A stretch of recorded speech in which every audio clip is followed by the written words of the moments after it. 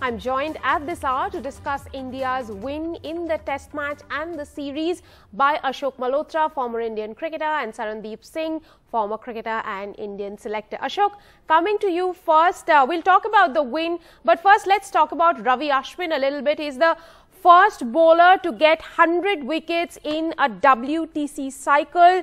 It's been an incredible run for this Indian spinner. He's been in and out of the Indian side quite often of late.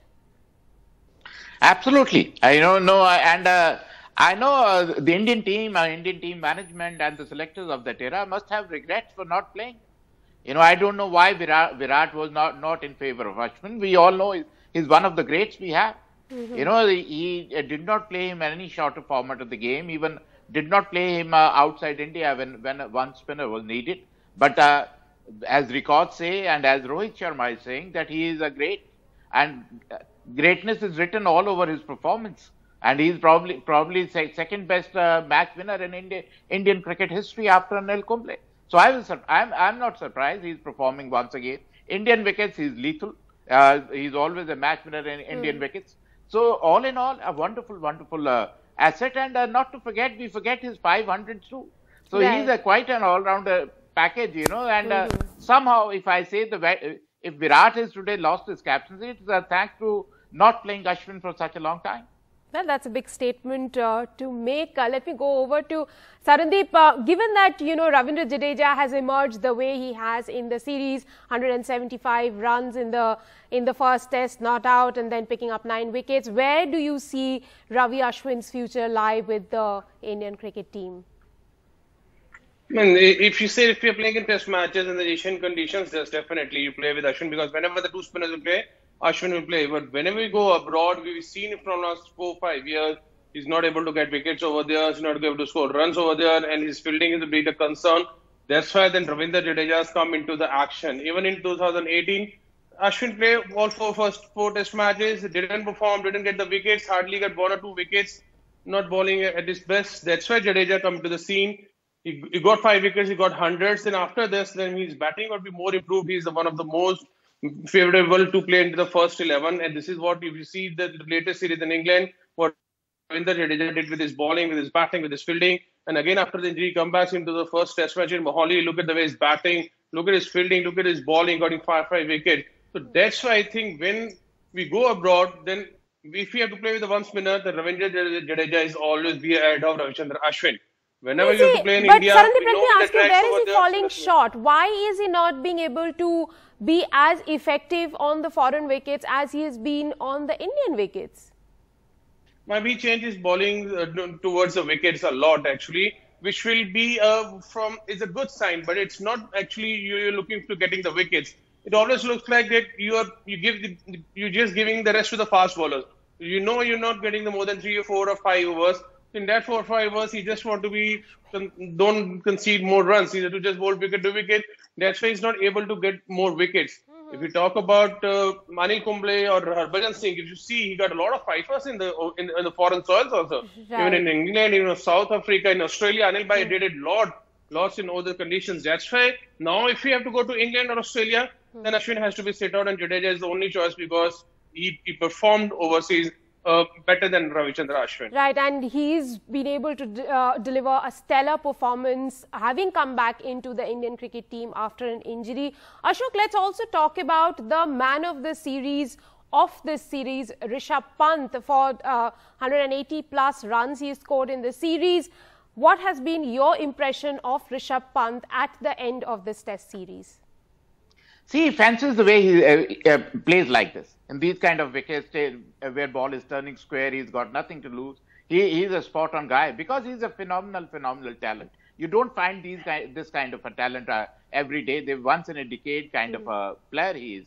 And the only thing is if he plays with little more responsibility. That's all we're asking. We're not telling him to change the game because he should take a leaf out of Virender Sehwag's book. Virender Sehwag never changed the game and still was a great success on international level. And let me answer one more question when Sarandeep was saying, have you ever heard of an Indian batter when they don't perform well, get dropped in Indian conditions? You know, they don't perform in outside India. Do they get dropped? I've never heard of this. And even Anil Kumble, what Sarandeep has said, only got chances in the last leg of his career. He was also blamed the same way. Even Harbhajan was never a great success abroad, but he still played all the matches. So it is whether you like it or not, he was not treated well. That is a fact.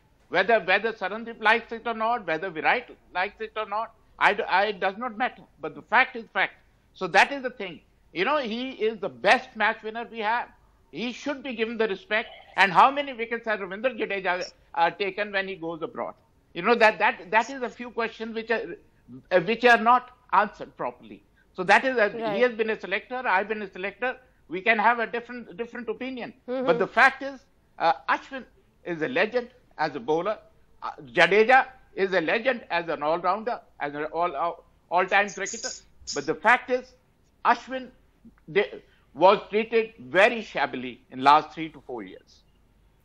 Right, and he has come back with a match-winning performance. In fact, he snared 6 wickets in this test match. Coming back to you, Sarandeep, and let's talk a little bit about Rohit Sharma's, captaincy, first series as test captain, back-to-back 4 series wins across formats. Would you say that now Rohit Sharma is India's go-to man?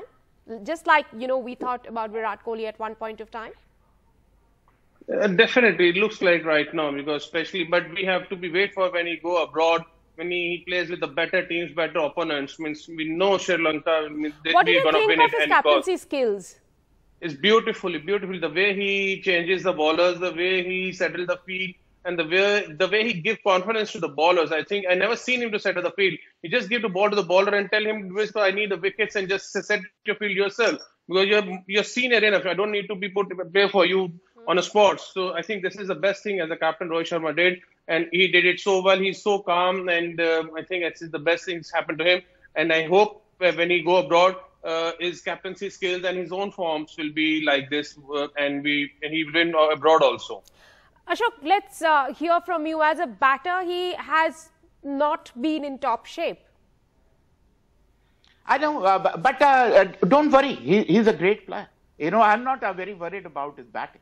I mean, he got 46 on a vicious turn. He set the ball rolling. But when you talk about his captaincy, I would say he's a mixture of both Dhoni and Virat Kohli.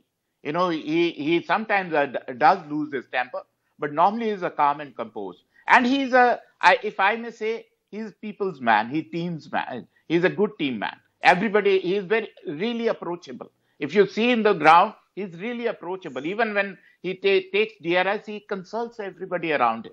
Even if he's not convinced, but still goes with the, what the majority of people think about. So he's handling the team very, very well. I can't say this for KL Rahul, but Rohit has handled the team beautifully. The team is with him, and he is taking everybody along with him.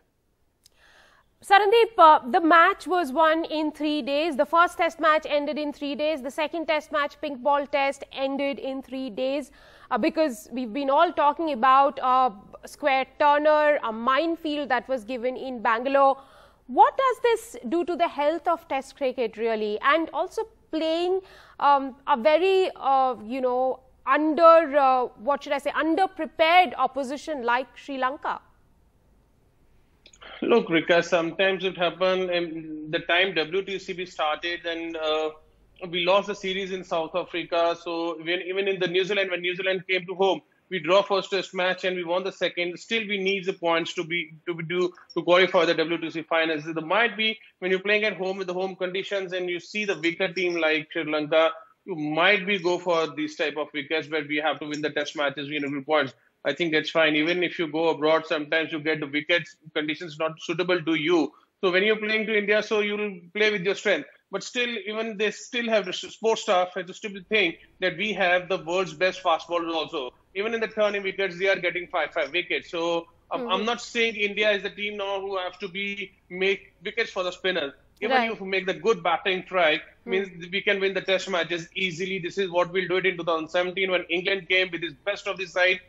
all test matches go to 4 days and we won that series because everyone is performing. Your fast bowlers, your spinners, you have the best of the bowlers in the world cricket right now. So this type of wickets I'm not going to see. But still, if you're not winning abroad and the WTC you have to qualify, then you have to win the test matches. And well, I am a great fan. I'm a great fan of Test cricket, and I can't remember when was the last time I saw a full 5-day match being played out in India. Well, we'll have to wait and see how and when that happens. But for the moment, thank you very much, gentlemen, for joining me on the broadcast. Thank you.